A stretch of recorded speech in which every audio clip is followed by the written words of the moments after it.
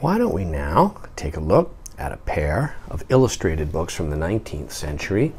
These two here, you'll notice, are essentially the same style of binding, different titles, different contents, of course, and different covers, different color cloth. And actually, what's interesting we'll see is different publishers. This first one is decorated with embossed patterning. Here it is printed in black with some gilt work and so on. All edges of the text block are gilt. The inside, the internal title page, like so, is faced by this Franconia notch.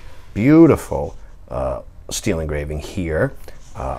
The thing that I would point out about these engravings is the quality of the printing on them and the inking. This edition here is 1883, Troy, New York.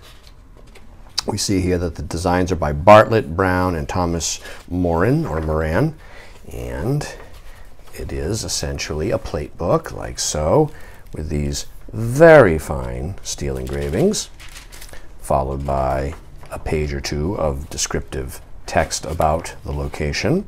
And here is, for instance, another one. They all have these original tissue guards, like so. And here's one. This is Niagara, Horseshoe Falls. And I just want to show you because they're so nice to look at.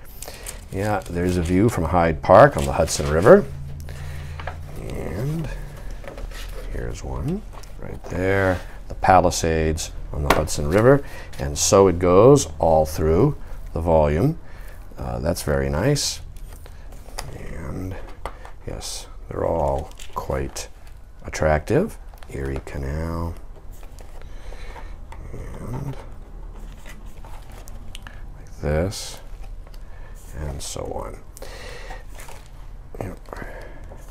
Natural scenic views and urban views. That's a very nice one of downtown Boston. A lot of street activity in there.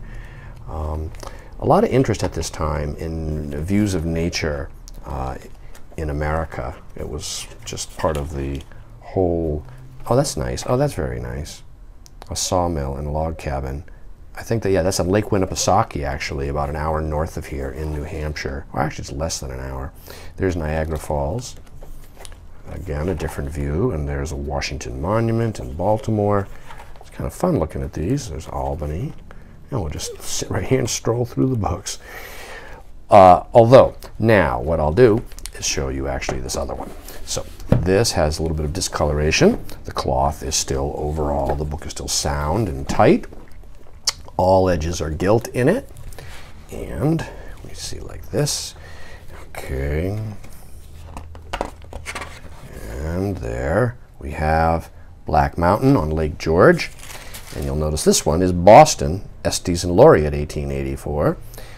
And again, we have 25 engravings, Bartlett and others. Okay. And there we are. Center Harbor, Winnipesaukee, we'll see there.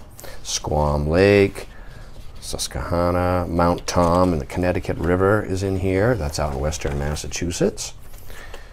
Okay. All right. And there's Lake George. Right there. And here, Niagara. There's a different view. And there's that. Near Saratoga. Right, just this profusion of engraved views, all well printed, well inked, and so on, all with their original tissue guards. And this pair of books is available now online from me, Brian DeMambro.